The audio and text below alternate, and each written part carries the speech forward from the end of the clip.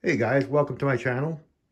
I'd like to take the opportunity to show you a dust collection system I put together that I feel may work for those of you with the same setup. It's particularly a Workbee using a Makita router. Now, I'm just going to remove my laser mount. I wanted to leave it on just to not make it look sloppy at first. Okay. So this is the setup. Basically, it's a two-part system printed on a 3D printer, and the 3D files will be linked to the Thingiverse files that I've put together and shared on Thingiverse. It's magnetically fastened, and it's a two-part system, as I said. The upper shoe is really a simple design, but made to be sleek so that you can adjust the height of this upper shoe as necessary depending on where you mount your router bracket. If you have a bracket higher for some scenario, you can certainly have more adjustment of this upper shoe. It's a simple design in that it fastens by 1 1/4-20 bolt. Simple to put on, just, standard nut and bolt, bolt nuts situation there. And you don't have to over tighten it. Once you get a good snug turn on that nut, you're good. It's not going anywhere. Now, the bottom shoe I made in two parts. I made two versions of the bottom shoe. Version 1, we'll call it version 1, is a trench version where the top part of the lower shoe is flush with magnet recessed holes in it. And I have the holes tapped down with a countersink cone. That allows for the epoxy at the bottom of each magnet to be pulled down there to hold that magnet down nice and strong. So you will have, I put some clearance around the magnet, and these are standard magnets you can get at Amazon or whatever supplier you have in mind. These are 6mm by 3mm and 8mm by 3mm magnet in the center. I have a strong one in the very center, and then 4 semi-strong neodymium, if I pronounce the correct, magnets. And that's all you really need to hold it in place. It'll center it and hold it in place. The bottom side of version A is trenched, meaning that inside the entire perimeter is a quarter of an inch wide trench that's 3/8 deep, allowing you to buy this bristle from Amazon again, or wherever you can find your bristle kit. And I'll provide a link in the description below as well. And I have that in there, and then outfitted along the outer side of this, also pushed in the trench and glued in, is this vinyl sheet you could buy at any hobby or quilting supply store center. It could be a Michael's or a Joann's, AC Moore, if they're still around, I'm not sure. And I have that going around the outside. That ensures a lot of the dust gets trapped. When I say a lot, I have not seen any dust sneak past this unit. So I'm pretty proud on how well it works. I'm sure the key of this is how much I have the bristles clearing the height to allow the work to be done mostly on the vinyl. The reason why I do that is because the bristles do form a sturdy foundation, so it's hard to press down, giving stress to your router on the Z-axis plane. So what I do is I cut the bristles shorter than I plan to route, so it's going to be above my bit. And I rely on the vinyl portion to really do the dust collection. And if it has to squish down further down, in this case, I get about 3/4 of an inch of play down until I get to the bristles. That's all I really route. If you need to route more, then cut your bristles shorter. But I like to use the bristles for two things. One, to be a backup, obviously. And two, it'll hold the vinyl from sucking inwards, if you will, from the vacuum effect. So that allows you to protect the bit from eating into your vinyl, and also still gives you that suction power that you're getting. Now, on this end, you can see I have the bristles cut away entirely. I'm devoting this area to my viewport. so I can actually see what's going on with the routing as it's in progress. So with that, as you can see, it's very easy to snap in place. It's in pretty good. I added two little standoffs to secure the shear stress on the unit. There isn't much, but I just want to be secure about that. And I take that a bit further on version 2, which I'll show you next. I couldn't provide a wall as I do on version 2 because it would make 3D printing impossible without a lot of support and breakaways. And you don't want to deal with that when you're doing 3D printing. I guess some people were willing to do that. I felt it was unnecessary. You could put just these two little standoffs on each side. Just drill them in, glue them in, and you could. But again, this works great the way it is. I'm telling you, I have fantastic dust collection in this scenario.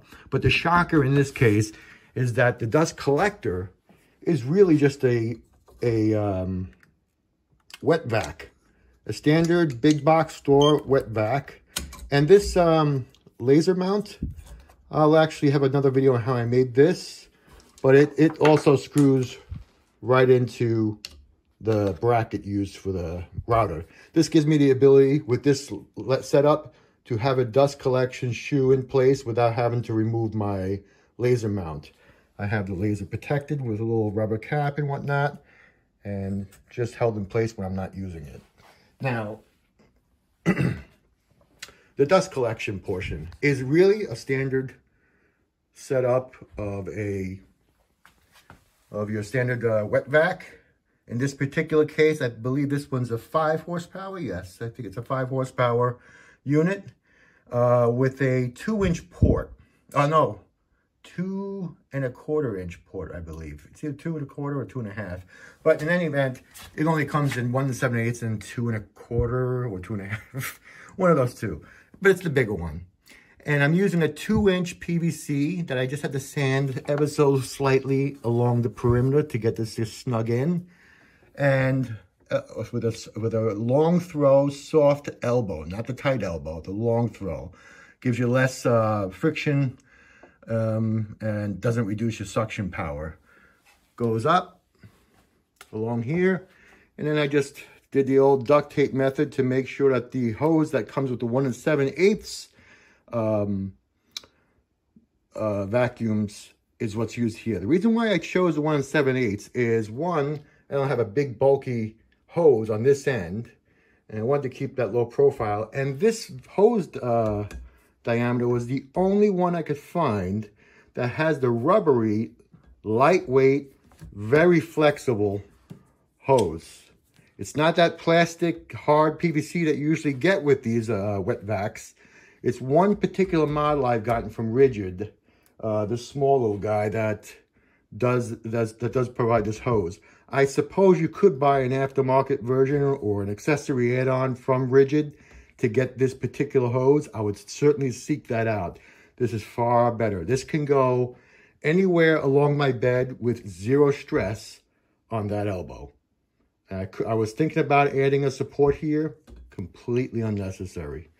Now, the suction power that comes out of this is, I believe, 175 CFM. And that's getting cut down just a tad between this reducing area here. But really, the amount of flow that comes out of a wet vac is far more superior than that of a dust collector. I do have a dust collector, and it's a 2 horsepower dust collector, but it really would be a big hose that I'd have to suspend all the way up top to keep the stress off the Z-axis, and I didn't want to do that. Plus, you'd have a big reducer here that would take away from the amount of clearance. I would likely have had to move this port further away just so it can taper out without hitting my router. In this case, I have no problem, as you could see. So that's the setup. Now, version 2 of the shoe, the second option that you could print out. And I chose to use a different medium as far as the perimeter skirt.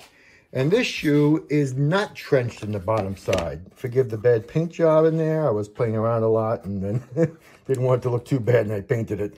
But there's no trench in here at all. Instead, I increased the wall thickness, allowing you to add a medium of some kind on the outside of the skirt. I chose the kid foam sheets that the kids play with, the craft sheets. I don't know what you call them, but I'll see if I can find a link for it on Amazon and send you the description as well below. But it's a really cheap set. I believe I got 100 sheets for $13, which is plenty. And those sheets were 6-inch by 9-inch. So two parts, and I made a complete rotation around the perimeter of this unit with that foam sheet. This is a great medium as well. And I also added inside on the perimeter as well, on the first layer of the perimeter, a thick, stiff plastic material sheet. That prevents this foam, again, from sucking inwards and getting into your bit while working.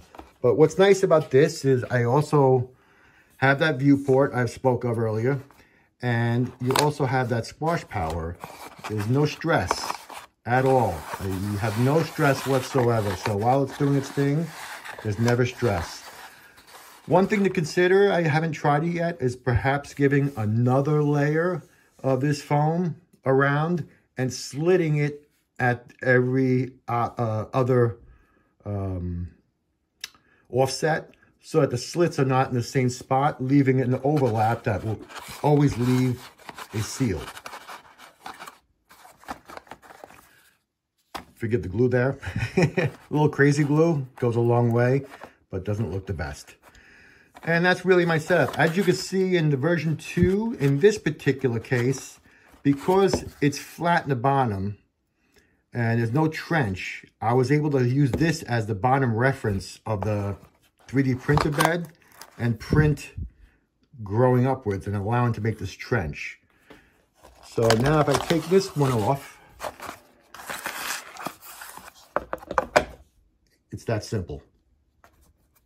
No movement, no play. This particular little routing wall holds it in place from any shear stress off the magnets. So the magnets are constantly having that up force, no left and right lateral force taking those magnets off and losing that shoe in the middle of a route. And that's it. Really, that's as simple as that. I will share those files as I mentioned earlier. And I really hope you take the time to print your own. I think you'll find that this unit, this setup in particular, will reduce your dust problems altogether. I've been very impressed with it. I've routed about 3/8 deep so far with the V-bit and made some signs. Nothing on this area at all. I was about to put some angle brackets along here just to protect the channels a little more from dust shooting along, but I'm not getting any of that at the moment. So until I see a problem where it does let some dust escape, I don't see a need to get anything else than just the shoe and the vacuum system going. With a very little amount of printing time, it has probably took me a total, for all three, I would say it was, let's see, 6 and 7, and the other one was 12. So 18, 25 hours total to print all of these, I believe, if my math isn't too bad offhand. And one purchase of the wet vac, or if you have one, devote it to the system. And PVC, which probably cost me about, I would say $10 together for the 2-foot that you could buy at the big box store, or the 2-inch pipe. They sell them in 2-foot lengths as well. And the 2 elbows, which are $1 something each, or maybe perhaps $2 and something each. And that's really it. There's not much to it. Thank you for watching. I hope this helps. Take care of yourselves. Have fun routing.